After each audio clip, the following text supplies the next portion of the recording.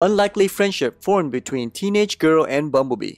When 13-year-old Lacey Shillinglaw from Coventry, United Kingdom, was out for a walk with her mother and dog companion, she spotted a large bumblebee lying on the road. Lacey noticed the bee had one crumbled wing and tried to put her in a safe place on a nearby flower. The determined bee refused to stay and insisted on following her kind rescuer home, affectionately named Betty. She has been happily buzzing around Lacey ever since then, never leaving her side as they share sweet snacks, going to the store, and even the bowling alley. Sweet Betty lovingly sleeps next to Lacey's bed in a small pot made for her comfort. Lacey expressed her joy regarding Betty, saying, "She's so fluffy, and I love our friendship. We are touched, Lacey and Betty, by your care for each other. May your beautiful story inspire people to see the gentle, peaceful nature of the bees who help pollinate our plants and flowers, promoting life on Earth in cosmic radiance."